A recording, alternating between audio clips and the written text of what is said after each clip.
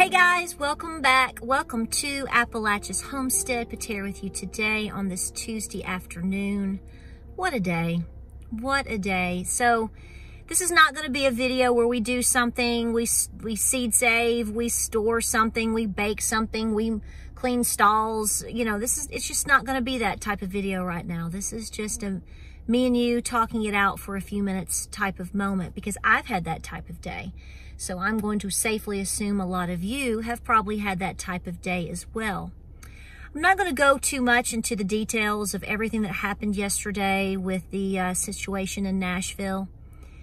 It's all over the place, so you know the thing. And really, frankly, I don't have the capacity to want to argue with people about it either, because there's always going to be that.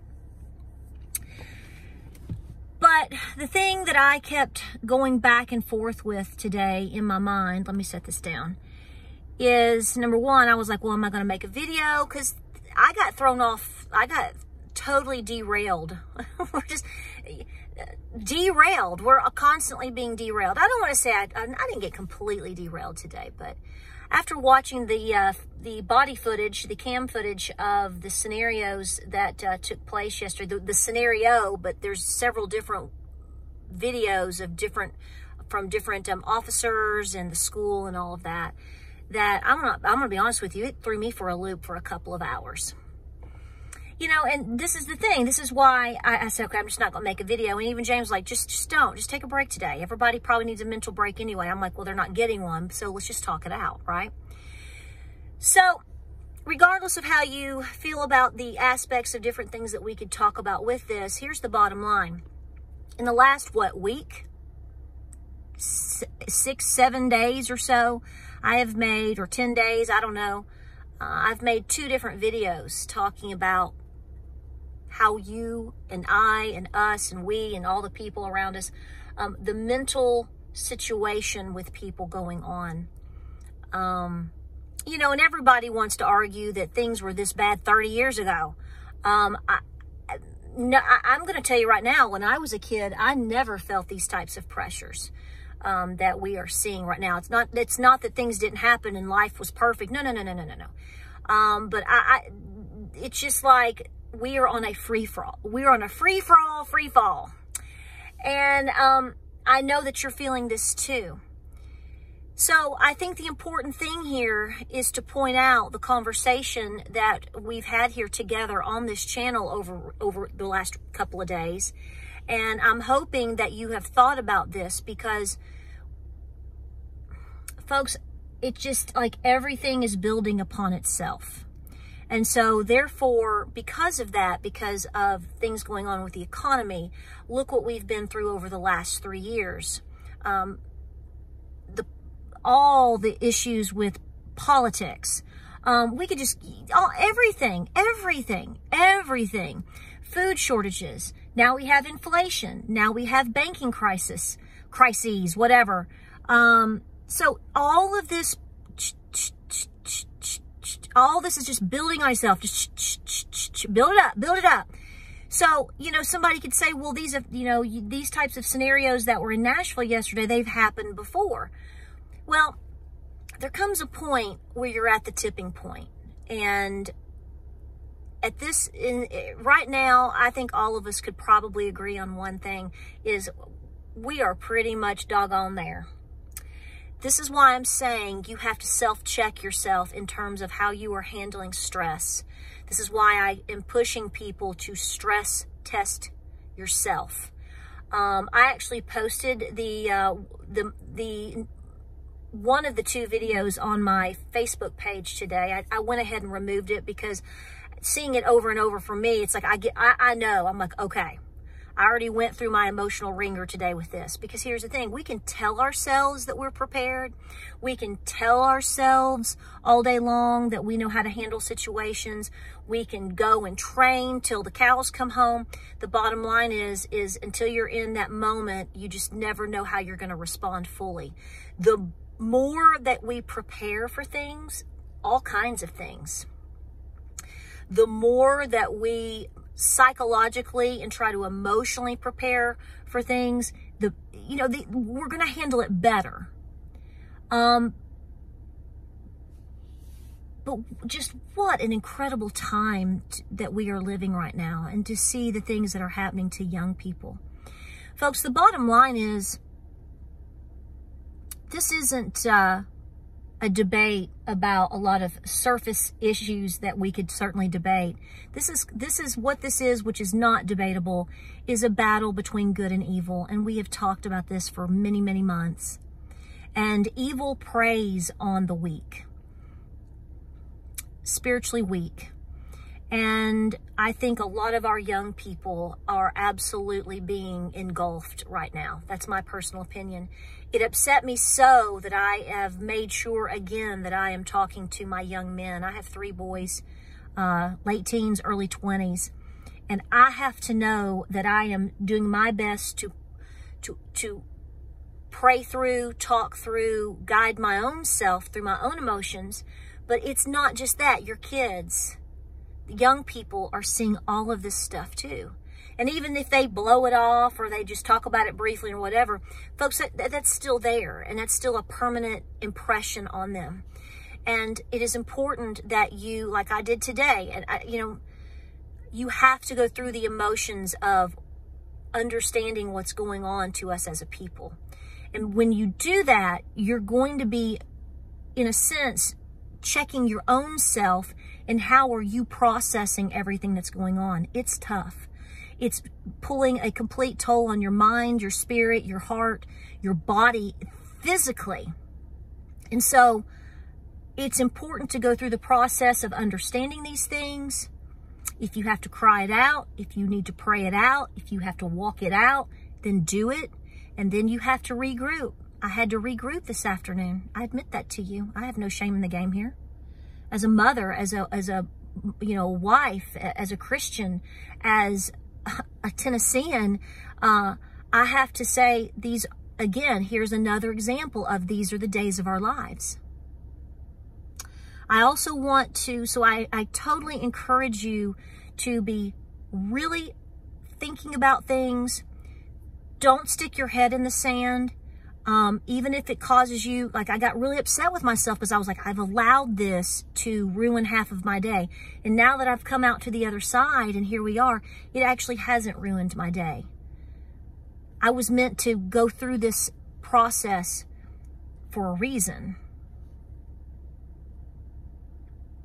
I actually watched the footage of those officers multiple times because I wanted to understand and feel the intensity of their stress in that moment. And man, were they you talk about keeping it frosty, they handled it that by what I've seen, unbelievable. What just unbelievable, keep it together training that these young, to me, they're young men, the 2 particular ones, what an outstanding job.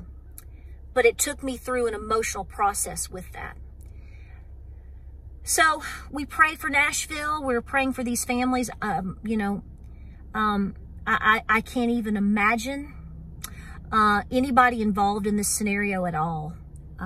What an ordeal. And unfortunately, one way or another, because of all of the demonic things that we are seeing in our society, and the push for people to be combative, and people pushing to constantly be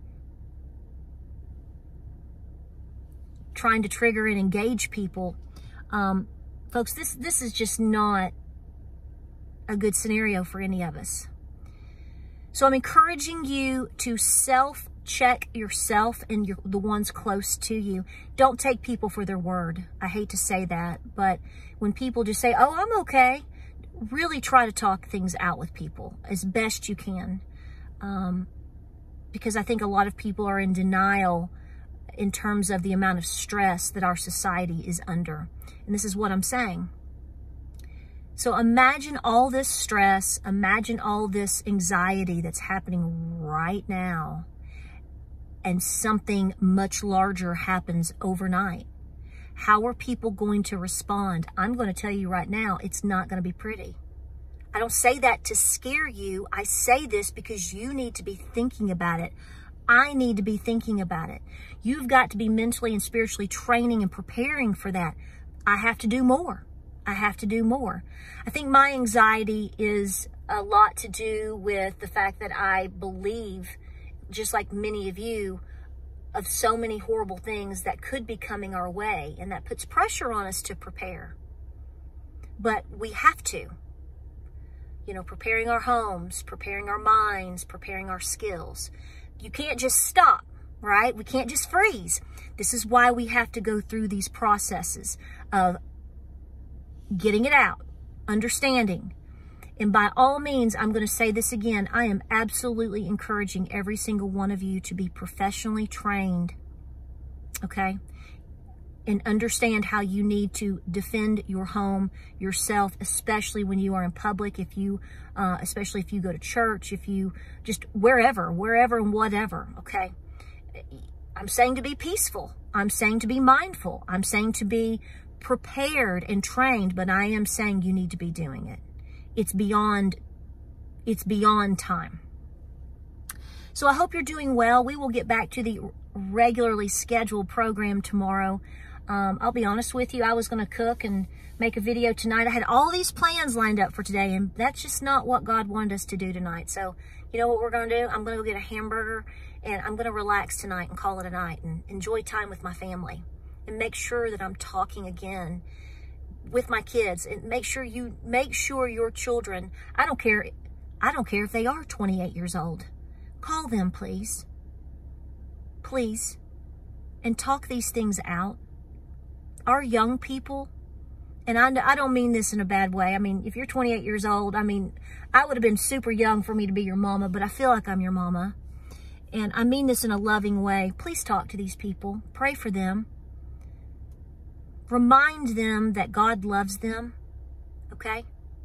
And remind them that they have a special place on this planet, and remind them that these pulls to pull them into these deep, dark, demonic places are fooling them, and that we as a society need good, strong, smart, young people. I really don't know what else to say. There's a lot of ways I could go with this whole thing yesterday, but I'm heartbroken about it, and I needed to go through it as far as the emotion of it. And I just want to say again, thank you so much to the officers in Nashville for responding like they did.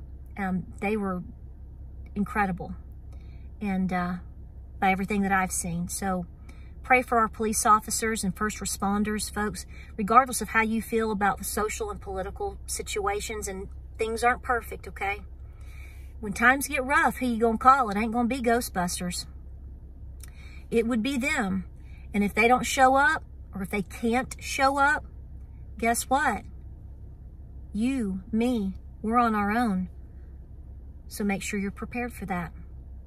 I love you guys. I hope you're doing well today. And we're just going to keep pushing forward, okay? Check yourself. Figure out what you need to be doing to put yourself back in the mode of, okay, I got it. And we're going to press forward. And we're going to stand together. And we're going to pray. And we're going to be peaceful. And we're going to recognize what's going on, because you're getting pushed every single day. Like, subscribe, and share. I can't thank you enough for being here. Hang in there, guys, and we'll see you on the next video.